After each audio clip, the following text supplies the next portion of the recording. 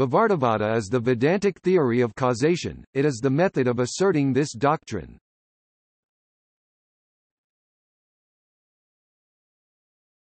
Topic. Overview. The Sanskrit word, vivarta means alteration, modification, change of form, altered condition or state. According to Advaita Vedanta, vivarta involves vikara or modification but only apparent modification of the real which does not change. Therefore, the world is vivarta of the sole real entity Brahman, and merely an illusion. The term, Vivartavada, is derived from the word Vivarta and refers to the theory of causation that was proposed by Adi Sankara to explain the world appearance or as the method to assert the Vedanta doctrine.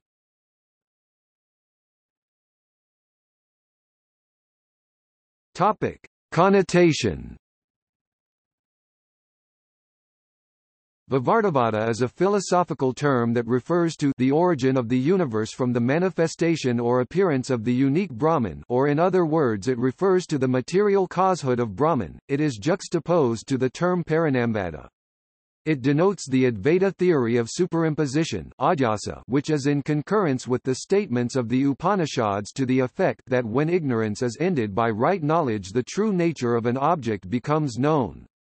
The relation that obtains between Brahman and the world as between the creator and the created has in its background the general theory of Satkaryavada, the theory which is based on the premise that the effect pre-exists in its cause, and Vivartavada, according to which theory the effect, this world, is merely an unreal Vivarta transformation of its cause, Brahman. Advaita Vedanta holds creation to be only an apparent change and not a modification of Brahman in reality. Brahman is reality and reality is non-dual, for which reason Sankara in his Vivekachudamani Sloka 261 reiterates Ekameva Sadhanekakaranam, that which exists as one only, is the cause of multiplicity, superimposed.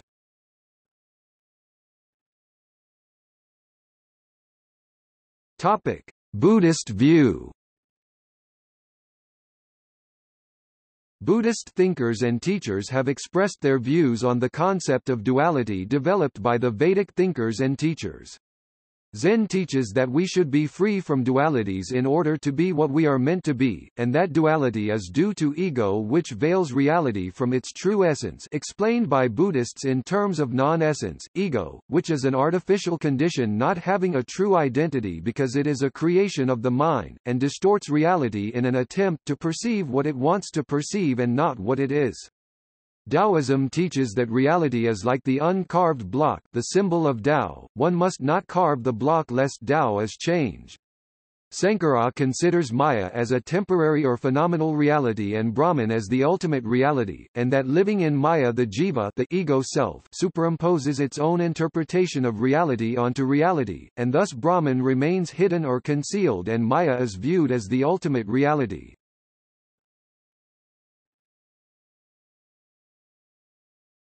Topic. Basics of Advaita Vedanta. There are broadly 7 basics of the Advaita philosophy advocated by Adi Shankara, and they are: there are 3 levels of satya, truth, the transcendental or the paramarthika level, in which Brahman is the only reality and nothing else exists apart from Brahman; b, the pragmatic or the vyavaharika level, in which both jiva and ishvara are true; and c, the apparent or the pratibhasika level, in which even the material world is false, an illusion. Brahman, nirguna, due to ignorance, avidya, is visible as the material world and its objects. Maya is the complex illusionary power of Brahman that causes Brahman to be seen in many forms. Ishvara or the Saguna Brahman is the reflection of the self falling upon the mirror of Maya. It is ignorance which is the cause of unhappiness and sin in the mortal world.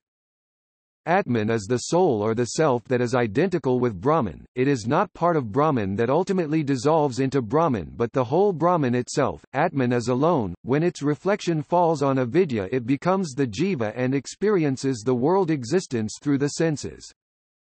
Moksha or liberation results when Maya is removed, when there ultimately exists no difference between the jiva and the Atman. creation, though the Karana named Brahman, due to Vivarta, appears as the Karya named Jagat, there is actually no separate Karya in reality. Brahman is the only reality and Jagat is mithya, illusion. Advaita denies real creation from the level of the highest truth. At ordinary level it accepts the world just as it appears to common sense. Ajatavada, the theory of no origination of Gaudapada, is associated with Vivartavada, the theory of manifestation of Sankara. They are the same teaching at the Pamartha basis but from two different angles, viz. When the focus is kept on the changeless Brahman, and as a consequence of that perspective the world is seen to be merely an unreal appearance, the teaching is Ajatavada, and b. when the focus shifts to the empirical fact of the world appearance, and specifically onto the relation between the world appearance and Brahman, the teaching is Vivartavada. The former finds the world to be a dream and a magic, whereas to the latter, the world existence is illusory. Aurobindo considers Vivartavada to be the denial of causation and the assertion of identity presupposing parinama or effectual transformation.